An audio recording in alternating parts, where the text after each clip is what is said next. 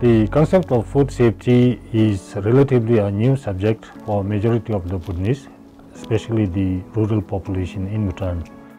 Now things are changing with the rapid urbanization and the change in the food consumption pattern, and there is an increased demand for processed food and meat which cannot be met from the local production.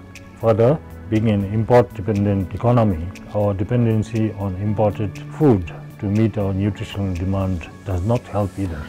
Therefore, food safety exists and it is real.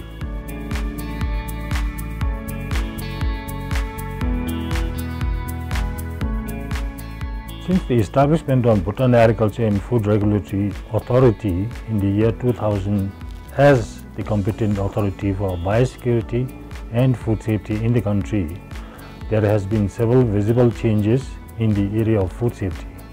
The standard in hygiene of the meat shops and food establishments in the country have drastically improved over the years.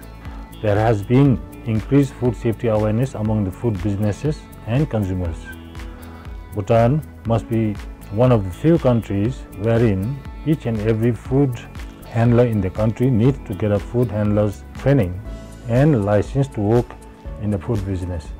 The soft skills of the food inspectors has improved over the years, and this is evident from the feedback received from the food business community, wherein they have now begun to see the Bhutan Agriculture and Food Regulatory Authority more of a facilitator rather than a sole law enforcement agency.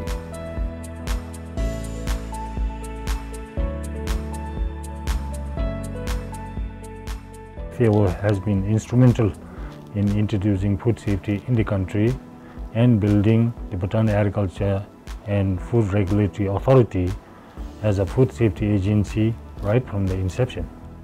The Food Act of Bhutan 2005 has been developed in collaboration with the FAO.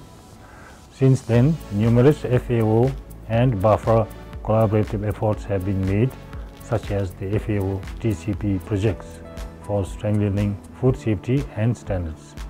And we have several recent initiatives that include, number one, the development of food safety indicators for Bhutan, which can be used as a tool for evaluating the performance of food safety initiatives and also determine the current status of food safety in the country.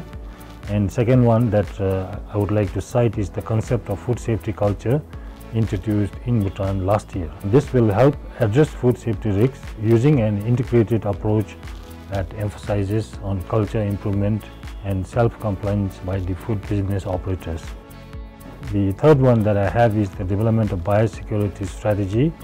It is to reassess the current biosecurity situation in the country and to understand the current capacity in terms of, number one, prevention, number two, preparedness, number three, early detection, and number four, response to biosecurity risks, including food safety. I would like to assure that the Royal Government of Bhutan and the Ministry is committed to promoting food safety activities in the country, and I welcome future collaborations from FAO in the area of food safety in Bhutan.